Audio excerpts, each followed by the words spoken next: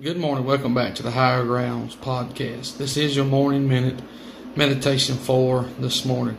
I'd like to call your attention to the book of 2 Corinthians chapter 4 and chapter number 5. Of course, we don't have time to read both texts in its entirety.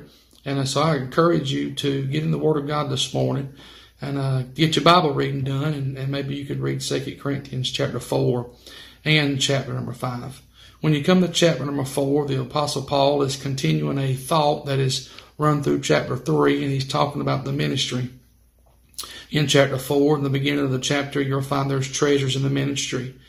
In the middle of the chapter, Paul begins to deal with the trouble that is in the ministry.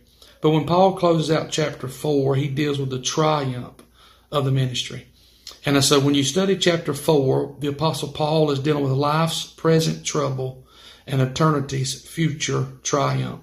He compares the troubles that we face in our present life, and he compares them or weighs them out, what he says in the text concerning our eternal triumph.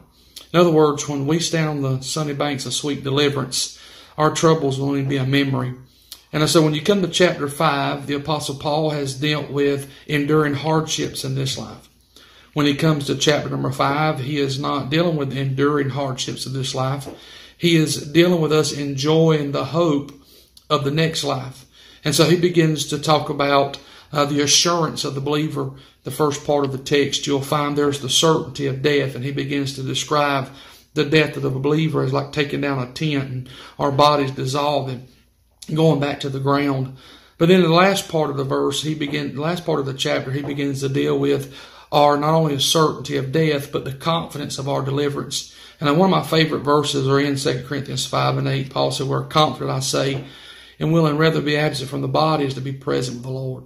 So when you get to chapter number 5, he is dealing with enjoying the hope of the next life. And can I say that's what helps us endure the hardships of this life? It is the hope of the next life.